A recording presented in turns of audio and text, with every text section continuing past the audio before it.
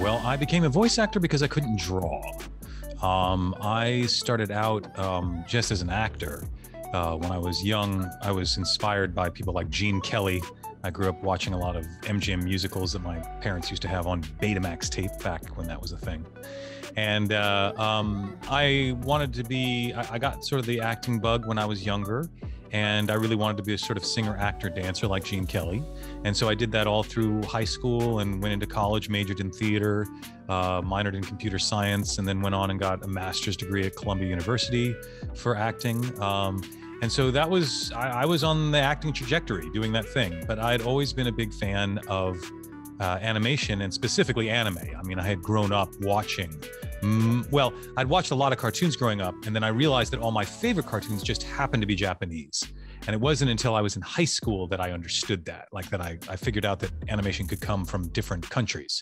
And so all the stuff I'd watch, Speed Racer, Star Blazers, Battle of the Planets, Robotech was all Japanese. And so then I was working, after I graduated from grad school, I was working in a theater department, a theater festival, Williamstown Theater Festival. And a friend of mine there caught me watching anime because I had gotten back into watching anime as an adult. And he offered to put me in touch with some of the studios in New York that were dubbing anime at the time. And my first response was, I don't want to do that. The dubs are terrible. But that's because I had been raised on dubs in like the 80s that were questionable at times.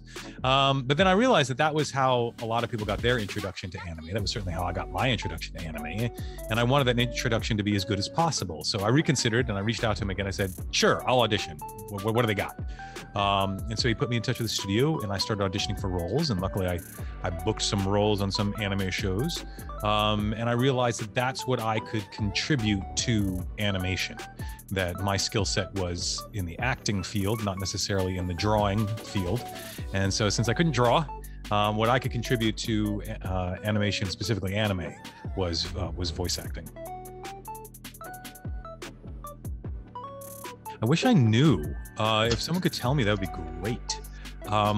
There is no normal day for a voice actor, because that would assume that we're all working sort of regular 9-to-5 jobs and clocking in the morning and clocking in at night.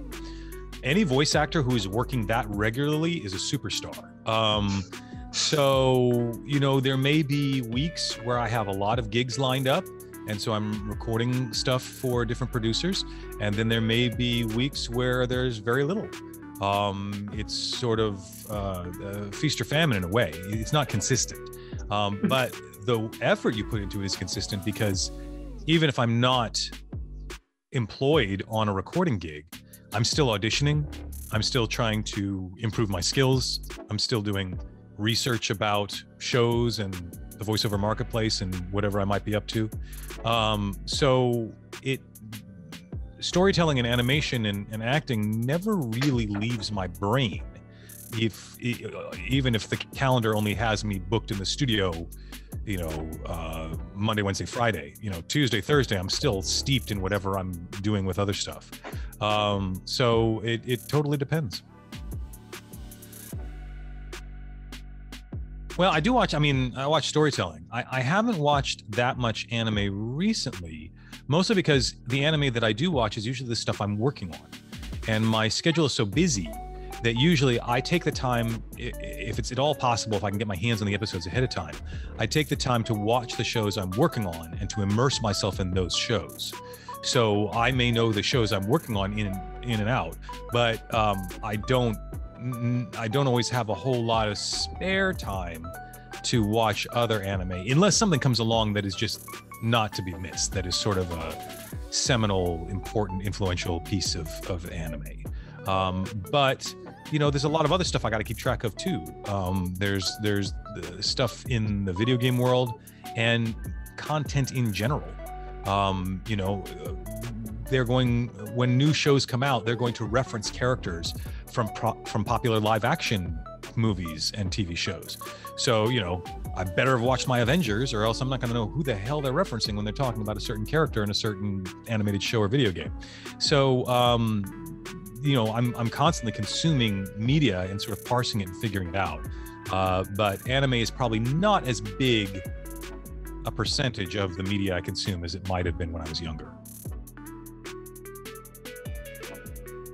Yeah, COVID has changed a lot. One of the things is that going into a studio is difficult because, you know, the CDC likes to say, oh, you need a well-ventilated place with lots of room where you're 6 feet away from other people. And that's impossible in a studio, right? You're in a little padded room with no ventilation. And there was somebody who was in it, you know, maybe 5 minutes before who was screaming their head off and, you know, spraying whatever they've got all over the walls. I mean, you know, it's not easy. The studios are doing a heroic job to try to make sure that they're safe as safe as they can be. But I know for me, I'm just not comfortable. I'm not comfortable going in there. And I'm spoiled. Fortunately, I have a pretty good booth at home that I can record in.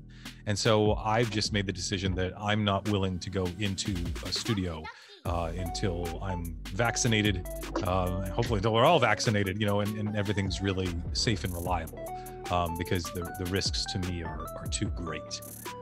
You know, even if I came down with a mild case of COVID, it could permanently alter my breathing and the sound of my voice. And so, you know, it's like, voices are delicate instruments. You know, if you ever follow like opera singers, they don't get enough sleep one night and forget it. They can't sing the opera, you know, so it's tough.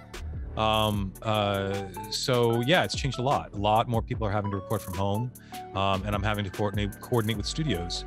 And luckily I'm pretty technically savvy, so I'm able to do stuff to make sure that I'm linking up to studios correctly. But I know many voice actors aren't, and they've been having challenges trying to figure out all the technical stuff, because I'm not only acting, I'm also engineering and IT department and you know, everything else to try to make that work. And you'll meet voice actors like me who are like that, who are also actors and tech heads. But there are plenty of voice actors who aren't, and it's been really challenging for them. You know, it's funny, people ask me, you know, what's my inspiration from a voice acting perspective? And when I was young, I didn't really think about voice actors. It didn't really, I wasn't aware of that as a thing. There are lots of people who, when they watched shows, animated shows, they would study the credits to figure out who the voice actors were, and they followed their favorite voice actors. I didn't know anything about that. But what I did know is the characters and the vocal performances that really stayed with me. And if there's any animated shows that really sort of stuck with me, a lot of them are related to the Rankin Bass productions, specifically the animated version of The Hobbit. Tolkien's writings in Middle-earth were always very near and dear to my heart, a big part of my upbringing. And that animated Hobbit movie is, some of the voice acting work in that is astounding. Brother Theodore as Gollum is one of the scariest things I think I've ever heard. He's absolutely terrifying as Gollum. And so there's stuff like that that certainly stuck with me. And Hans Conried, who most people know as Captain Hook from Disney's Peter Pan animated film, he played Thorin Oakenshield in that version of The Hobbit, you know? And so I didn't know it at the time. It wasn't until later, but I realized that those voices really affected me in ways that I wasn't aware of at the time. The Last Unicorn was a big influence on me as a kid. Angela Lansbury does a great job, but Tammy Grimes as Molly Grew just wins the world. I have yet to hear a performance in animation that is as heartbreaking as Tammy Grimes as Molly Grew in The Last Unicorn. But then you've got Christopher Lee playing Haggard, and like, such good stuff. So I think that's what happened, is these characters would influence me, and the sound of them got in my head and my heart, even if I didn't know who the actor was who was playing them. Well, one of my biggest challenges was when I made the move from New York to Los Angeles. So I started, you know, I went to grad school in Columbia in New York City. And then afterwards I stayed in New York to do theater, and I was doing theater Broadway, off-Broadway, regionally. And that's when I got into starting to dub anime in New York City. And I realized that I really wanted to pursue the voice acting more with, I had more desire to pursue the voice acting than I did the theater. And so I had to make a decision. I decided, okay, we're gonna do the voice acting. And I realized that Los Angeles was gonna be a better place for me to do that. I had sort of maxed out in the New York marketplace. There wasn't much farther for me to go there. and LA was this untapped market. So I went to LA and I made friends with some people in LA who were producers who were eager to work with me, which is great. And I got there and I auditioned for 2 different projects. One was the Cowboy Bebop movie, Knocking on Heaven's Door.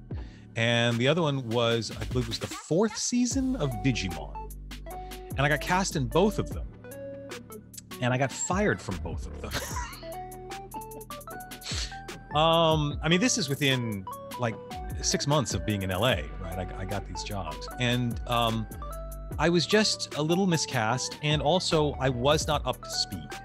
My skills were just not professionally competitive with my Los Angeles colleagues. I couldn't hit the fastballs yet. I wasn't there. So the Cowboy Bebop movie, I was supposed to play the main villain in that, and I just didn't sound heavy enough. I just didn't sound big enough. And part of that is because I was younger. I was younger than the other actors who were playing the other main characters in Cowboy Bebop. So I didn't sound right.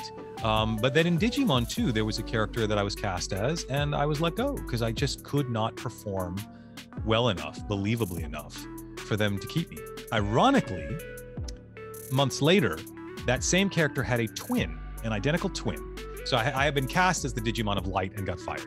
But then his twin, the Digimon of Darkness, showed up, and I got cast as the Digimon of Darkness. So I wasn't good enough to play him, but I was good enough to play his twin brother, which just shows that I had improved in my skills, that I had gotten better, because that's what that lesson taught me, is that I showed up and got fired twice in a row and thought, I need to improve my skills. I am not professionally competitive. And so I took classes and followed every path I could to try to get my skills better. And then literally about, I don't know, it was when I had been cast on Digimon, and I was working with Mary Elizabeth McGlynn, who was the director on Digimon at the time, and worked on the Cowboy Bebop movie, directed the Cowboy Bebop movie. And I said, ooh, listen. And I started doing the villain from the Cowboy Bebop movie, Winston. And I started doing his voice lines. And she goes, oh my God, that's so much better. How come you couldn't do that 6 months ago? And I was like, I didn't have the skills 6 months ago. I wasn't there yet. So I think that any artist who is truly committed to their craft gets sort of the bit between their teeth when they can't do what they want to do, right? Rather than becoming discouraged and giving up, they usually get angry. They're like, how come I can't do this, right? There's a certain frustration and anger that shows up because you can't get the results you want. And so you sort of, and that's sort of how I got when I got to LA. I mean, yes, there were many tears shed. Don't get me wrong. I was very upset and felt very disappointed, but it very quickly turned into sort of this need, this anger, this frustration to figure out how this works, damn it, so I can do this. And you know, that's a challenge. And I've been let go from other projects too. It happens sometimes, you know, and that's always a learning experience. And I've been chosen to replace people in other projects, right? When someone else didn't work, and then I was brought in as the person to replace them. So it happens. I relate to all of my characters on a certain level, because the thing about being a human being is that you get a universe inside of you. And what happens is we only share a small part of ourselves in the real world because we have to conform to society's expectations about how we behave, right? And depending on the part of the country you've been raised in, or a different country altogether, you're going to speak and behave differently in order to fit in, right? Which means that the way you present yourself as yourself, like the way I present myself as Crispin Freeman, is like a small subset of the totality of me as a person, right? It's the part that didn't get beat up after school. Like, this is the part that survived, right?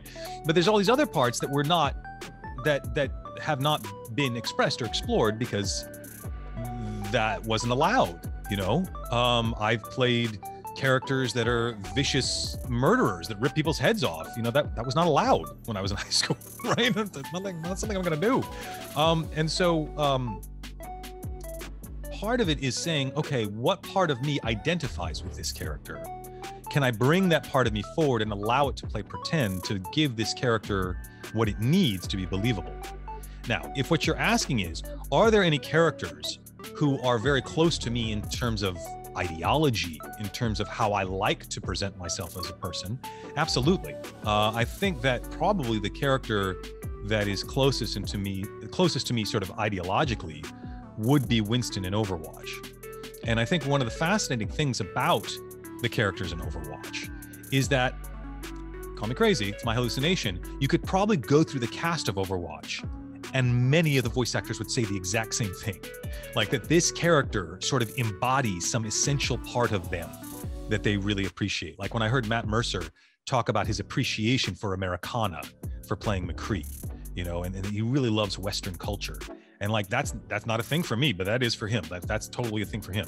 For me, Winston's idealism, he is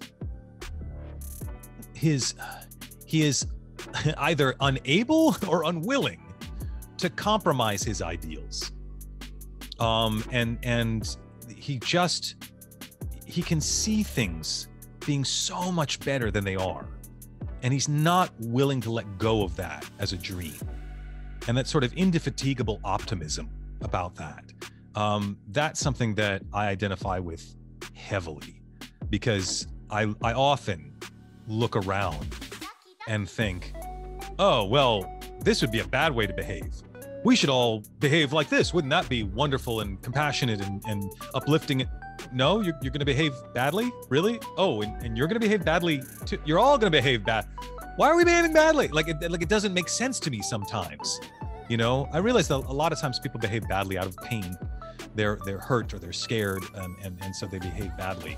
But it seems like that's I always want to hold up those characters, right? Like Captain America, you know, I always want to hold up those kinds of characters, because so many times, even Superman, in all of his Boy Scouty goodness, they're so easy these days for people to ridicule them, because it's easy to make fun of sincerity.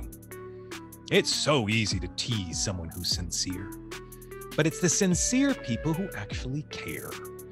And it's the sincere people that I think make things emotionally satisfying. So yeah, I would identify with Winston most definitely. Yeah, I'm not sure. I don't know if Winston has necessarily taught me lessons. Winston is what Winston goes through in the animated shorts that we've made for the Overwatch game. That's the only time I've ever choked up when I've been voice acting. I usually pride myself on being the consummate professional who, you know, I can scream my head off and then be chill, or I can weep and cry and then have a cup of coffee. Like, you know, like I can turn it on, turn off whenever I need to, because as an actor, you have to be able to separate your artistry from your psychology. It's harder to do with Winston. There are times when I'm in the booth and like I can hear Tracer's voice in the recording, because maybe they've recorded Kara before me, and she'll say, "Winston, is that you, love? Oh, it's been too long." And I'll start to tear up, because it's so wonderful to have something that's so sincere like this. So that's when I have to be like, can I have a minute? Just give me a second. Okay, I'm back. You know, the characters that have probably taught me the most are the ones that are very different from me. The irresponsible Captain Tyler taught me a lot, because I wanted to portray him so well. Most people would probably see me personally in my own life as precise and philosophical and thoughtful and articulate. And Tyler is like putting Winnie the Pooh in charge of a starship. Like he's so not that. He's about as intuitive as they come. And so playing Tyler and learning to play Tyler I think was, and striving to play Tyler, was a big learning experience for me. Similarly with Hideki in Chobits, when I was working on Chobits, very comedic show. And I hadn't done, other than Tyler, I hadn't done a lot of comedy. And even when I had done comedy like The Slayers, where I played Selgadis, in The Slayers, I'm the straight man. I'm not the goofy character. I'm the grouchy one, right? And so for Chobits to show up and for me to play Hideki in Chobits and to sort of let go of a lot of my technique and my skill and my polish and just sort of let it come out of me. And that taught me a lot about relaxing as a character and not having to be in total control. And Hideki doesn't even know how to use computers. I have a degree in computer science. You know, like the idea of being able to turn that part of my brain off and say, I don't know how a computer works. What is this Persicon? What do I do? You know, and that was a lesson and a gift as I was playing him in Chobits. Well, I don't know if you're familiar, but I do presentations on mythology and how the different religious traditions of different cultures affect pop culture heroes.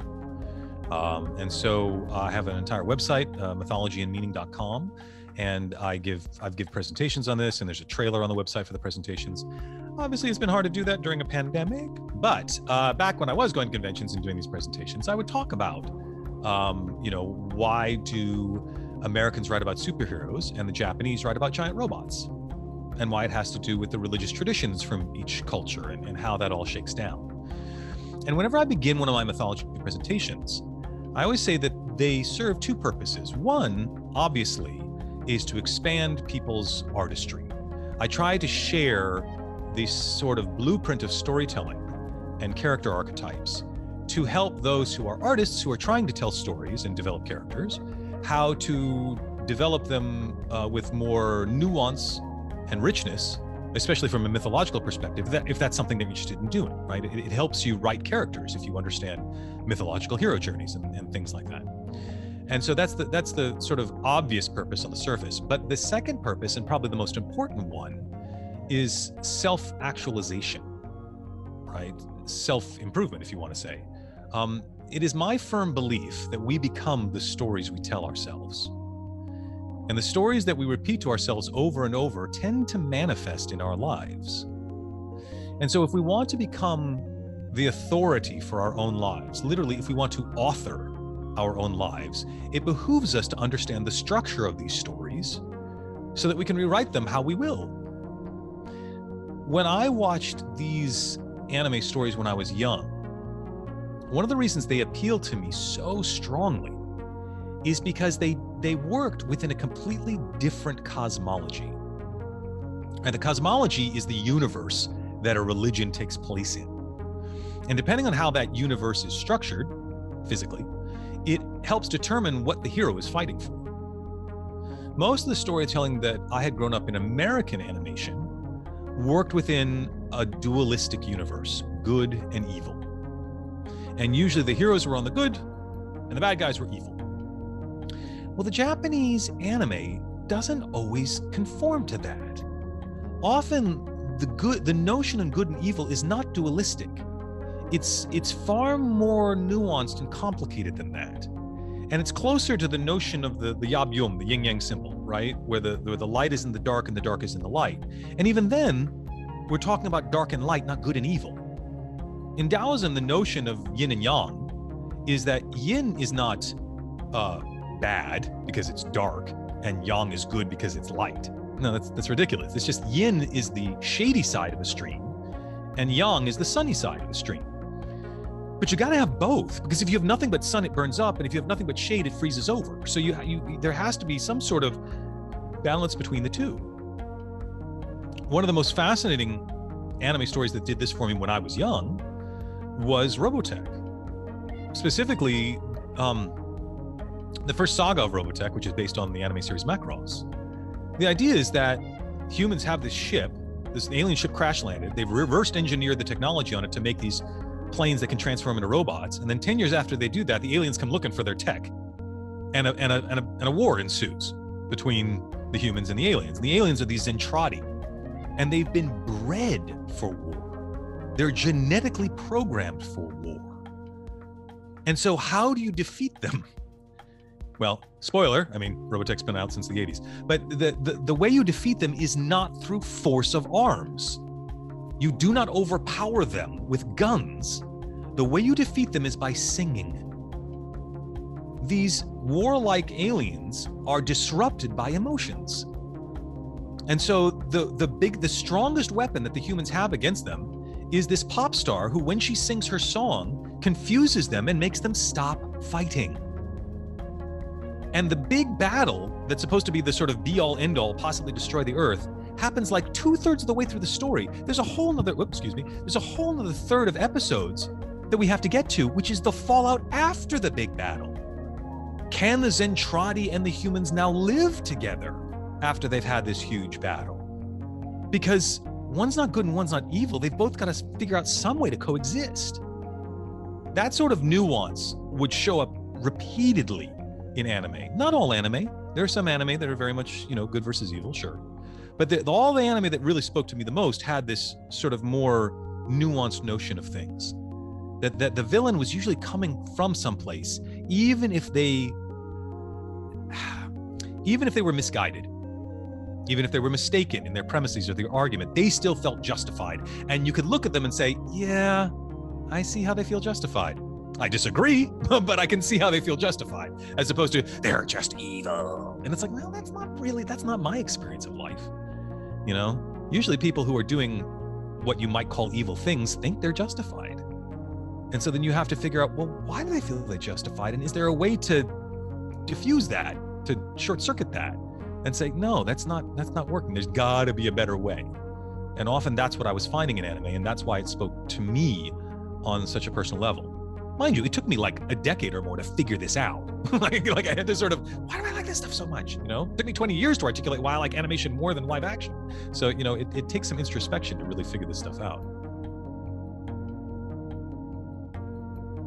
Sleep. I really like sleeping. I'm a big fan of sleep. I try to find things that give me joy. It usually doesn't have to be a big thing, but something especially that's a totem or something that signifies something bigger.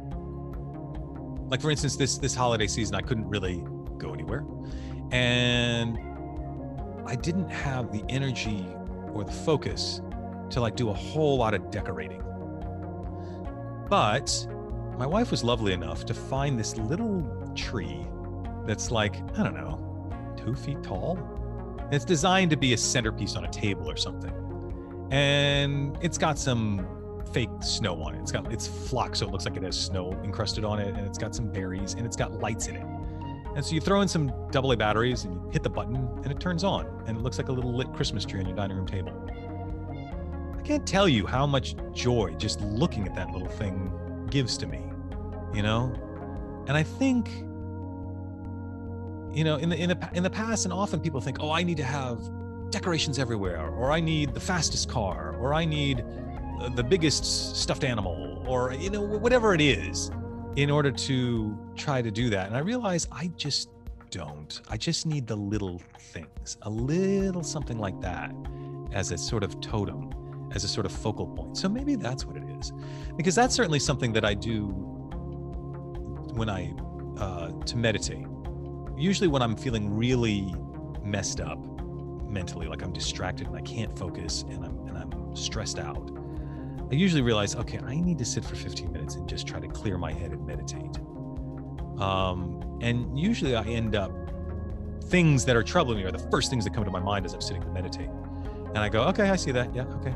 Yep, that's there. I'll deal with that later. Yep, okay. And then eventually my mind and my breath will slow down a little bit, and I'll get to a better place. And I'm able to manage whatever that stress is better. But honestly, for me, it is little things. It's little simple things that will often make me feel better. There was a time when I would, if I was having trouble going to sleep, I would put my little headphones in on my little iPod, and I would listen to an audiobook of The Lord of the Rings, because I grew up on Middle Earth. And so I know the story backwards and forwards, right? I can almost recite it at this point. And so listening to it is not, I'm not listening to it because I need to know what happens next. I'm listening to it because it's comforting, right? And then, and I'll, you know, they'll start talking about something and I'll go, oh yeah, hobbits, elves, and I'm gone, you know? So yeah, meditation, sleep, and little focusing totems that bring me joy. I think one of the things that helped me improve my mental health was finding archetypal hero journeys in storytelling. So when I was in graduate school, for theater acting graduate school in New York City, graduate school, man, talk about stressful. You are not getting any sleep. You're trying to do all these performances. Literally, we'd like be trying to schedule rehearsals at between 1 and 3 in the morning. It was ridiculous. You're just a wreck trying to do all this and learn all this and accomplish this. And in the middle of all that, I had a little bit of a breakdown in that nothing seemed to be working. My artistry was terrible. My friendships were lacking. No romantic relationships to speak of. Like that was a distant mountain. When is that going to happen? And in the middle of all that, I discovered two things. One, I rediscovered my appreciation for anime. I had always been a fan of anime, but when I graduated high school and went off to college, I was in college between 90 and 94. And we did not have much media at college because I didn't have really time to watch TV. And while the internet existed and I was on it, the World Wide Web did not. So even though I was a hacker and I was on Usenet and Archie and Veronica and all these bulletin board systems, there was no HTTP, there was no web to speak of. That didn't come until 95, until after I was out of college. And so I was disconnected from media. And then when I got to New York for grad school between 94 and 97, the Sci-Fi Channel was playing something called Saturday Morning Anime. And I was like, oh, anime. Yeah, I remember anime. Let me watch anime. And they were showing Lensman and Robot Carnival and Record of Lodoss War. I mean, pretty cool shows, but old school. And they looked like Robotech to me. They looked like the same quality level. And I was like, but Robotech was like 15 years ago, guys. Like, I think, 10, 15 years ago, I think they've probably advanced since then. And luckily there was a store in the East Village called Anime Crash, and they sold anime on VHS tapes, God forbid. And I went and I started, I remember walking in the store and just being overwhelmed. I had no idea how much anime there was because all the anime I'd watched was on broadcast. And I walked in and was like, oh my God. And there was a guy there and I walked up to him, a salesman, and I said, what do you watch? He's like, me? I was like, yeah, what do you watch? I said, I watch Macross Plus. I said, well, then give me one. He said, okay, here's the first episode of Macross Plus. Okay, great. He's like, there's 4 episodes. Like 4, I don't know. Just give me the first one, right? And I went on the subway. I went all the way back up to the Upper West Side in Manhattan, put the VCR on, watched it, got back on the subway, went all the way back down the East Village and said, give me all of them now. And of course, at the time, only the first 3 had been released. The 4th hadn't been released yet. And he's like, well, I can only give you 2 and 3. 4 isn't out yet. I was like, what do you mean it's not out? Who does that? Who doesn't release a whole, what? Like the whole idea of like release dates did not make sense to me at the time. So why was I so passionate about this? Well, it was the Robotech of my youth. Macross Plus was a sequel to the original Macross done by Shoji Kawamori, different than Macross 7, which I think Kawamori had done some of the mechanical designs, but I don't think he'd been really involved in the storytelling. But Macross Plus was his baby, and you could feel it. It was so mythological. I mean, the whole thing starts on planet Eden. I mean, come on. And you have this Alpha and Omega thing going on, and Sharon Apple. I mean, there's so much biblical imagery going on in the story. At the same time that I was sort of rediscovering my passion for Robotech and all the stuff that I was subconsciously attracted to, I was also introduced to Joseph Campbell's scholarship on mythology, and specifically his charting of the monomyth, the typical hero journey structure that repeats itself throughout different cultures countries around the planet. So what Joseph Campbell did is he gave me a vocabulary to talk about these stories. He gave me a way for my conscious mind to parse and understand why my subconscious was so attracted to these stories. And that's when I realized, oh, these are stories of self-actualization. These are stories of growing up and finding one's way in the world. Whether you're Bilbo Baggins, Harry Potter, Luke Skywalker, Rick Hunter in Robotech, or whoever, that's what this is about. And I realized that I had been subconsciously modeling myself after characters I identified with.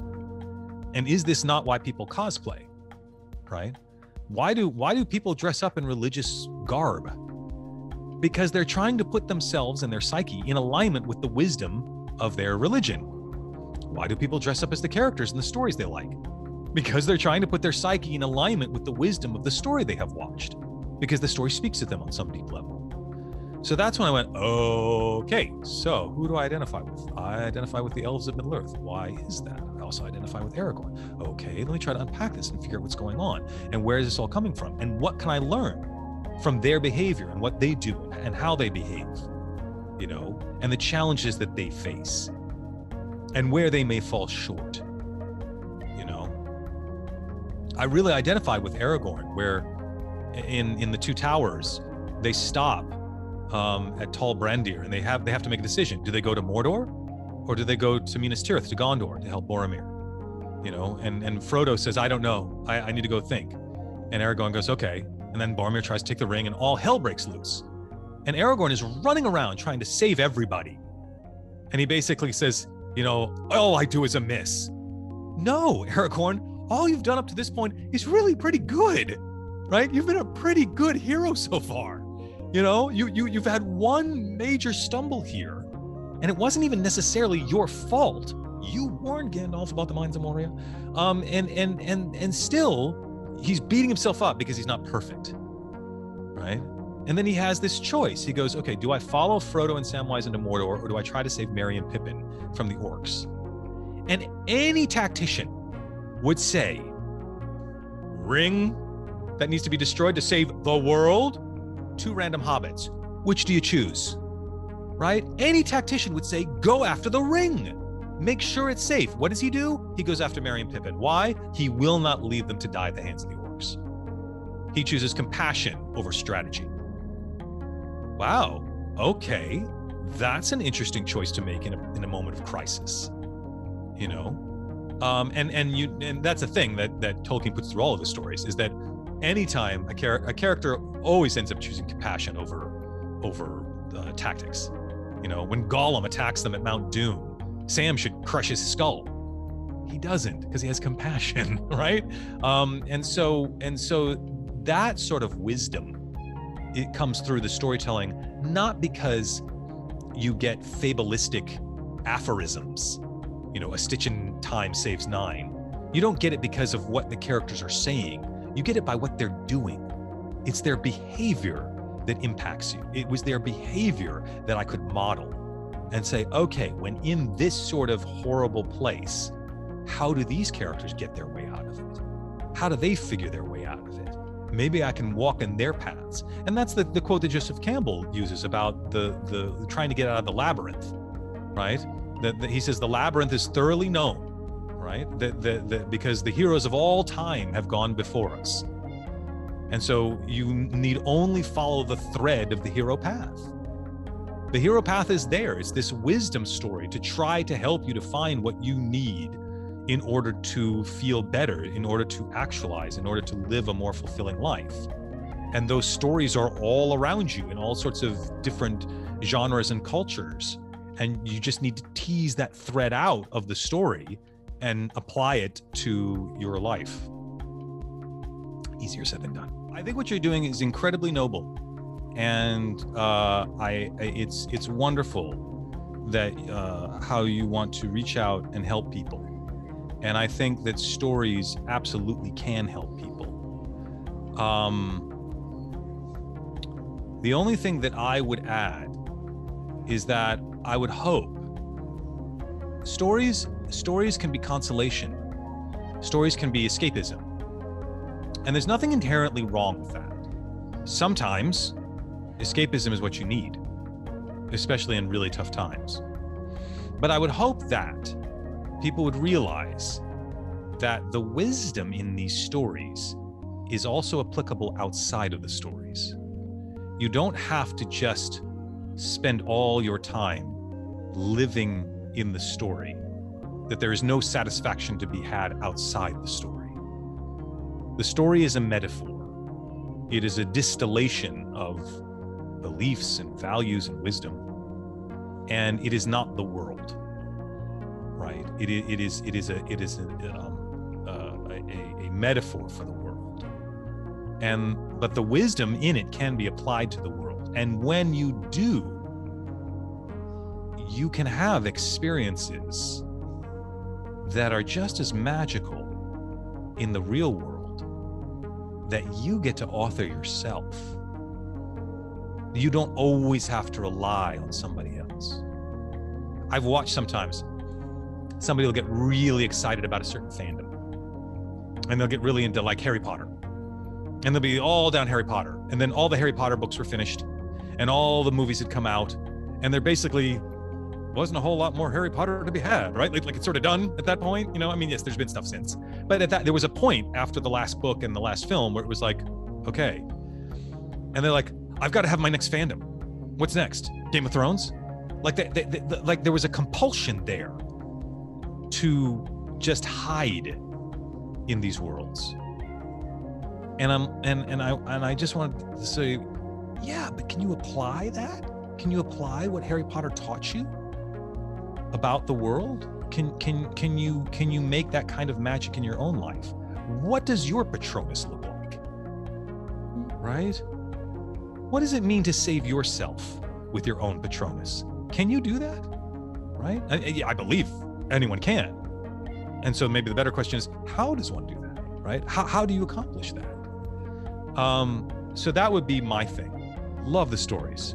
Happy to go down the rabbit hole. We'll fall asleep listening to Lord of the Rings for years and years and years. But then I do wake up. And what I do is the calm and the peace and the wisdom that I might have absorbed subconsciously, I try to apply in my conscious life. And that brings the magic home. The synchronicity becomes personal, because you can create your own alchemy of life that can be fulfilling. You need not always rely on other people's wisdom.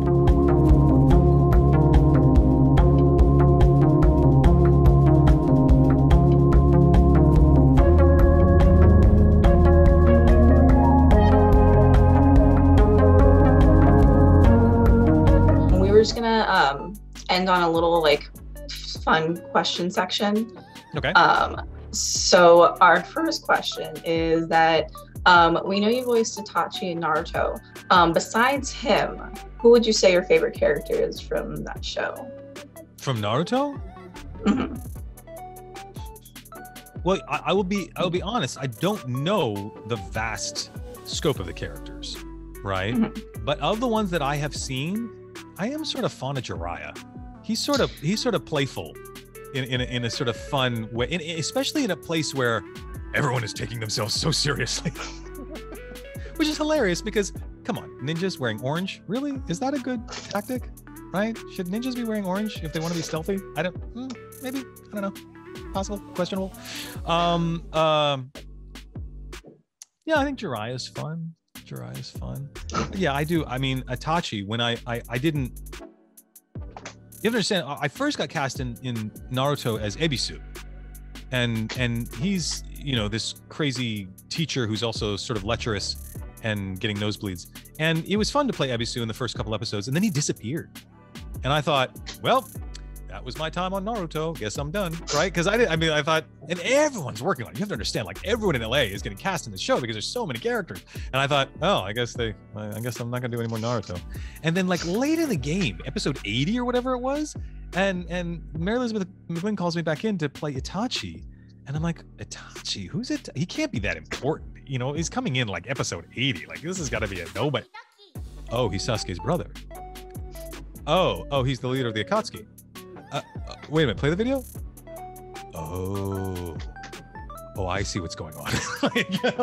That's when I went, oh, right. And at the time, Mary Elizabeth had these pins that she had gotten for all the major Naruto characters.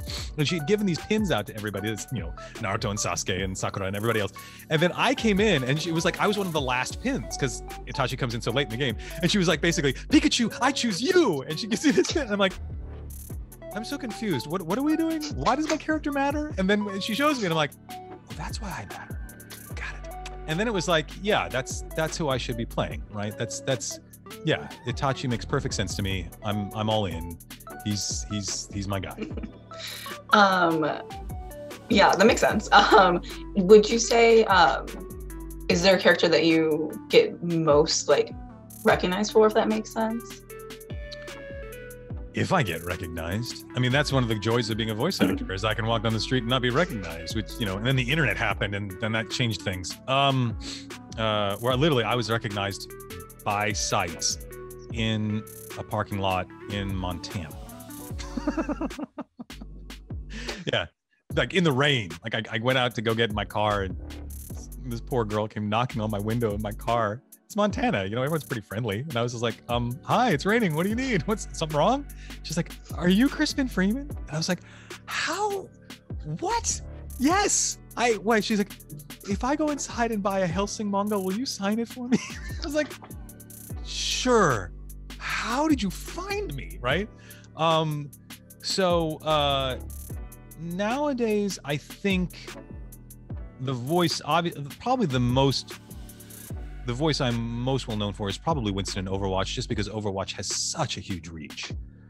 I can tell by what I have to sign at conventions. So there was a time at conventions when certain characters would sort of come in and out of vogue, right? And certain characters would be very popular, certain characters not so much. Itachi, obviously, you do 10 years of Naruto, that somebody's gonna like that character, right? Just from exposure, if nothing else. And so, you know, Itachi is always a big character. But Overwatch, Winston, there were, before the pandemic, it was getting to the point where a good third of the things I were signing were Winston things. There were times it was almost half. No character I've ever had has taken over my sort of resume the way Winston has. You know, and that might not be the case forever. That might change. There might be something else that comes along that you know, or it may just balance out. Winston will become one, but the big ones are usually Winston, Itachi, Alucard, and Hellsing. Those are sort of the big ones. Young Justice sometimes. All the different Harpers that I play in Young Justice. Roy, Will, Jim, lots of Harpers. That makes sense. For this last bit, we're gonna play a little game. We're just gonna quote something from a character you voiced, and you have to guess which character it was. Oh dear God. Okay, so we'll start with the first one. My voice acting isn't good, so I'm just gonna like read the line. You're a perfect voice match for me. What are you talking about? You're gonna take my job. Orange, you say, that's the name of my loyalty. Orange, you say? That is the name of my loyalty. Yes, of course, that's Orange Boy Jeremiah Goswald. All hail Britannia! Love it. Invested. Okay, so the next one is you call my master a so and expect me to let you live. I'm afraid I'm just going to have to put a bullet in your head. Yes, but it's sow. You call my master a sow. I'm just going to have to put a bullet in your head. That would be Alucard. Oh, did we lose Heather? The internet connection choke on us? I called her a sow and she hung up. No. Hey, it looks like we did lose Heather a little bit. I believe so. Is she the only one with the quotes? No, we have Oh no, we have them too. All right. Would you like to go ahead, Osama? Oh, Oh, there she Heather's is. back. There she is. Guys, it disappeared. That's all right. Did you hear my response? No. Oh, I was gonna say yes, but it's pronounced sow. Okay, I knew I was reading it wrong. You call my master a sow? I'm gonna have to put a bullet in your head. That would be Alucard. True change cannot be made if it is bound by laws and limitations, predictions, and imagination. Wow, that's a tricky one. True change cannot be made by what? If it is bound by laws and limitations, predictions, and imagination. Whoa. I don't know. Obviously one of my darker characters. It could be Itachi. Yeah, I think I was about to say, it's either Itachi or Fuma from X. Yeah, that sounds like Itachi. Yep. And also, I know earlier you mentioned your website, mythologyandmeeting.com. I found all of that stuff so interesting, and I think other people will too, so people should check that out. Thank you again, Crispin, and thank you for tuning in. You're welcome. I also have another website, Voice Acting Mastery, for anyone who may be interested in pursuing voice acting.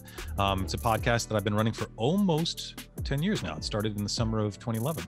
So if people are interested in sort of learning more about voice acting as a profession, they can check out voiceactingmaster.com and listen to the podcast.